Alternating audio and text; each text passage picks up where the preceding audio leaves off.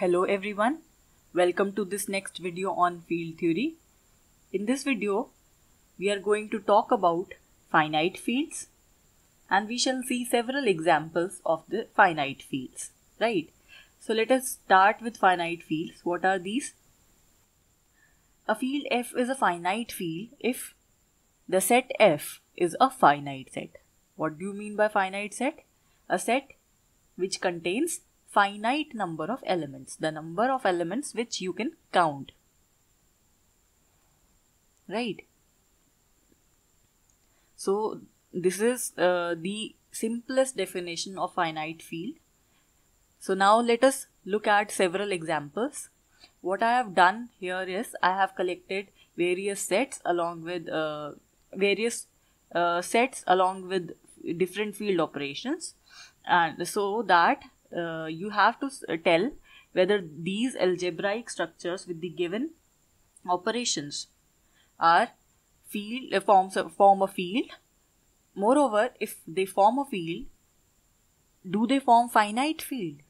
So this is the task. I may suggest that you pause the video here, you note down these sets along with the operations, and you think whether they are a field or not, why they are field and why not they are field. Just note it down. These are first 4 examples.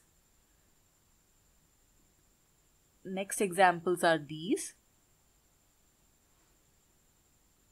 and these are the examples, right? Once you are done, resume watching the video and then you can see if your reasoning is correct or not, right? So let us get started. The first option is this. You are given set of integers and the operations given to you are usual addition and multiplication, right?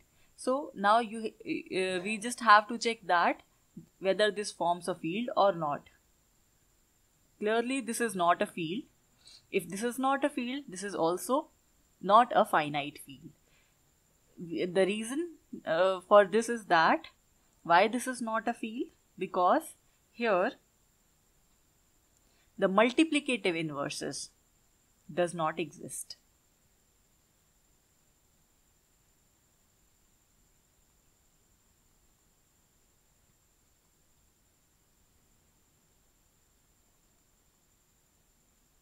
For example, if you have some number 2, which is the integer obviously, so we do not have multiplicative inverse which is 1 by 2 into the set of integers. Therefore, this is not a field, right?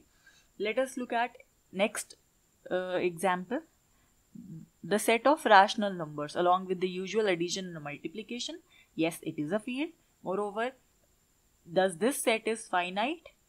No, it is not finite, because it contains infinitely many numbers, right? So this is not a finite field. This is a field but not a finite field. I have a separate video on this. If you are having any doubt, you can watch that. Next example is the set of real numbers. The given operations are the usual addition and multiplication. Yes, it is a field. Moreover, it is, and the set of reals is an infinite set, right? Therefore, this is not a finite field. So this is not a finite field. This is not a finite field. Yes. So the next example is non-negative real numbers. This is the notation. The operations given are usual addition and multiplication. Now this is not a field. The reason for this is that it does not contain additive inverses. For example, you have some number 2 by 3 which is in this set, right? This is a non-negative real number, but the negative of this, that is the additive inverse minus 2 by 3, does not belongs to the same set. Therefore, this is not closed under additive inverses. Therefore, this is not a field. If this is not a field, you cannot say whether it is finite or infinite. The next example is the set of complex numbers under the operations of usual addition and multiplication, right? Yes, this is a field. Moreover, this is an infinite field. It is not a finite field because the set of complex numbers is infinite. Let us now move on to next example. It is the set of all 3 cross 3 matrices M3R with entries in real numbers. That means you have some matrices of this form A, B, C, D, E, F, G, H, I of this form, right? And this A, B, C, these all are some real numbers, right? And here the operations given to you are matrix addition and matrix multiplication. So usually the same as you do in matrix algebra, right? So now, is this a field? No, it is not a field. So we cannot talk about finite or infinite. The reason why this is not a field, because we know that matrix multiplication is not commutative.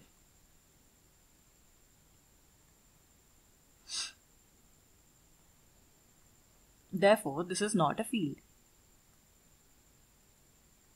Right? Next example is all 3 cross 3 invertible matrices GL3 are, where what is this notation? This notation suggests that it is a general linear, it is basically a group, right? So this is a general linear group whose entries are in R with order 3, right? So they are saying the speciality of this group is that it contains all the invertible matrices. That means the determinant of all the matrices given here is non-zero, right? So we can say that now is this together with the operations of matrix addition and matrix multiplication is a field or not? Again, it is not a field. Why? With the same reason, because matrix multiplication is not commutative. Even if you find the inverses and identity elements, there is no commutativity among matrices. There are several examples for that, right? Next, the group of this group ZP, which is the operations given here are addition modulo P and multiplication modulo P. With these are the notation for this symbol. Now this set, what is this set? This is the set consisting of equivalent classes 0 bar, 1 bar, 2 bar and so on up to P minus 1 bar. That is, you are having classes with one number less than this given number P, where in this case this P is prime. What is each class? This means, it means that, for example, I am taking the class 2, right? So it contains all numbers which when divided by P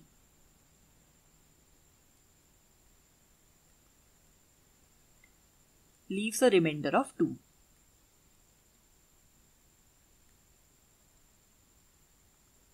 Right? So all those integers, this Z is representing integers. So all those integers which when you divide by P leaves a remainder 2 comes under this class. Similarly, I have 0 bar, 1 bar, 2 bar up to P minus 1 bar, right? So this is a set. And the operations given to you are addition modulo P and multiplication modulo P. In addition modulo P, we add these numbers and when we divide by P, whatever is the remainder is our answer. For multiplication, you multiply two elements, and then you divide by P, and whatever is the remainder is your answer. So this is a field. Moreover, the set contains a finite number of elements, right? Therefore, this is a finite field. So we got one example of finite field, right? So this is our example. You should know this one. This is a finite field, right?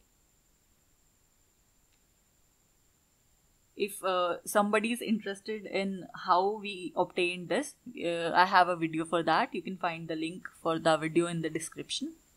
The next example is Z divided by NZ. What is this? Where N is the composite number. What is a composite number? a number of this form where you can write it as a product of primes. So for example, you have 6, so you can write 6 as 3 into 2 into 1, right? So this is a composite number, and we are given the same operations, addition modulo n this time and multiplication modulo n this time. Now this is not a field. Why this is so? Why this is not a field? Because it does not contain multiplicative inverses.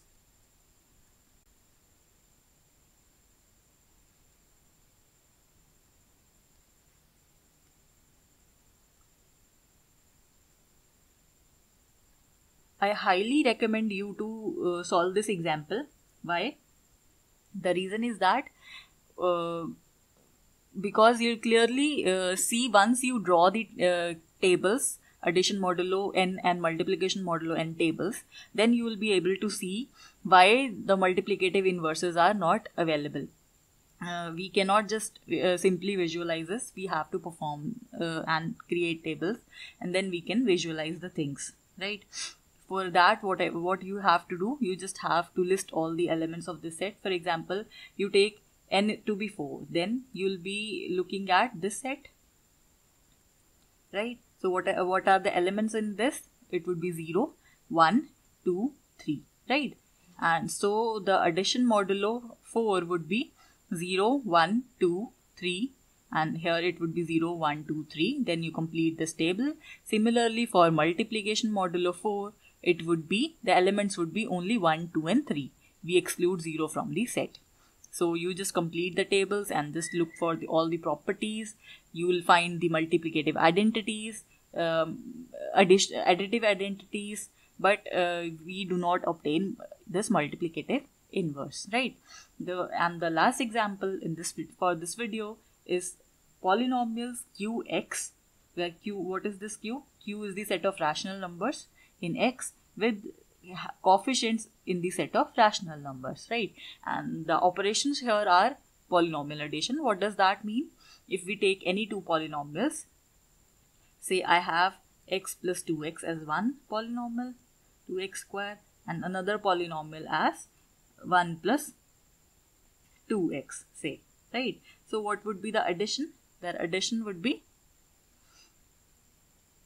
it would be 1 is added to the constant, and then the coefficients of x are added, so it would be 1 plus 2, that would be 3x, and then the coefficients of x square are added, so here there is no term of x square, so it would be 0 plus 2, so that would be 2x square. This is the usual polynomial addition. Similarly, the polynomial multiplication is what?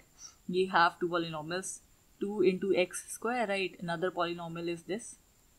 How do we multiply? We multiply each term separately. So x into 1, that would be x, plus 2x square, this term into this term, right? Then this term into this term, that would be 2x square, plus this term into this term, that would be 4x cubed, right? So this is the usual notations and the algebra of polynomials, which we are doing since our previous classes.